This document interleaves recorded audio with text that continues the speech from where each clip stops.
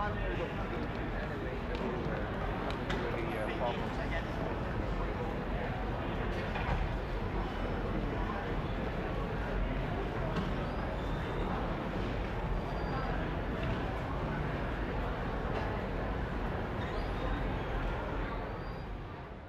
right, guys, hello. So it's my first time here, and this is a CSS meetup, right?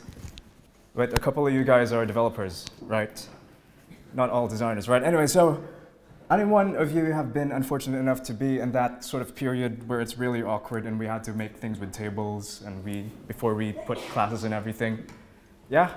No? Yeah. Okay, right. So it was a really awkward moment in history, and it was, you know, there was this kind of pervasive thought that CSS is very complicated and we probably shouldn't touch it. And up till today, it still kind of persists. So, but the thing is, CSS is pretty cool, right? That's why we're here. And it lets us make things like these, right? This is just your normal component. And this is pretty easy to style with CSS. But if you're probably new to CSS, you probably wouldn't just really know how to dig in, right? There's a lot of approaches in how to do it. There's Smack CSS and there's BEM and all that. But if you're just new to this and your natural instinct is probably to follow this sort of convention wherein you just put classes where it's necessary, right? Anyone ever did this? I know I have. I really love doing this, really. It's something that people have been calling, you know, a semantic approach. It's actually fine, but for some reason it's not kind of in favor today, but I still think it's pretty cool. But nowadays we kind of think of this as a kind of naive approach, because if you're going to do that, you're probably going to start by styling the whole thing, right? Like a photo card. And you're going to style the image inside a photo card. And you're probably going to style the text, you put a little padding, and inside that is a heading. And inside that heading, you have to make it responsive a little, you know. You just kind of keep going until you get this kind of sideways mountain range where, you know, it gets so indented so much and just kind of keep going. And it's very strange. It's a naive approach that kind of leads to really strange code. Right. So CSS does feel complicated, but there's a lot of things that we could do right now to make it not feel so complicated. It doesn't really have to. Anyway, my name is Rico. That's my GitHub, Twitter, such and such. And I'm here to talk to you about my approach into dealing with this complexity, right? But first, I'm going to tell you about this whole semantic thing and why people hate it. So, like, people's first intuition when they get to CSS and, you know, handle things like Sass or less, it's like, wow, you could nest your selectors and it's going to be really awesome because it's going to be readable. But in practice, doing it this way is kind of very, very cumbersome. Let's say, for example, this one, you have a class title. And let's say you're going to make a new button that has a title in it. And it's really going to be strange because that title thing will bleed to the button and it's going to be bad. So as nice as this semantic approach, as I said, it's really naive. And it has its problems. It does have like really, really clean markup because you just get like very simple class names, right? But at the expense of making your CSS a little convoluted. So a lot of smart people in the world have saw this problem and tried to solve it. One of them are the people behind BEM, Block Element Modifier. Anyone tried it? Anyone don't like it? Okay, you and me, actually. Well, I'll show you why I don't like it so much. So BEM is very, very simple, right? You take this component and you break it down into its constituent parts called elements. And you name them accordingly in such ways as block -- element. So this is pretty fine because it lets you have this really structured approach into how to put together your components and how to name them. But it gets a little unwieldy at some point. Well, in CSS, it's actually very easy, especially if you're using something like a preprocessor like Sass, because it has these ways to deal with it, and you get really clean code. But once you get to the HTML, it's kind of a little hard to really dig in. So that's one way to deal with it, which is pretty cool. It does its thing. And it really helps curb out the problems such as bleeding of class names into other nested components, things like that. But yeah, after a while, this gets a little tiresome to deal with. So a couple of other people have thought of how to deal with it, right? Let's say, what about like the biggest CSS HTML project in the world, at least according to GitHub? How do they deal with it, right? So there's Bootstrap, and what they would do is they would have classes like these. So let's say you have a modal. You have a modal, it has a modal body, modal footer, such and such. And if you really think about it, this is exactly the same thing as BEM, except it's just a little different. It uses 1 dash instead of 2. But it's pretty much the same concept. So you're still prone to the same kind of mess.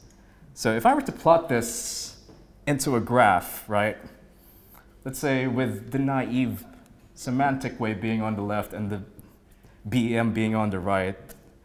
BEM gets really clean CSS, but the semantic way just kind of feels strange after a while once you scale up. And the cleanliness of, well, the semantic way is just really, well, you get shorter class names, but after a while, well, with the BEM and the Bootstrap way, the class names all get a little longer than comfortable. So I was really thinking about this, and a couple of my colleagues as well, and I tried to come up with a system that tries to meet it somewhere in the middle. So what if there's a way to make a compromise between both? Have a way that, you know, you have a clean semantic code and still have clean CSS that's not overly nested. And it's actually pretty interesting, like how to deal with this, right? And let's say this is your component again. It's a simple card.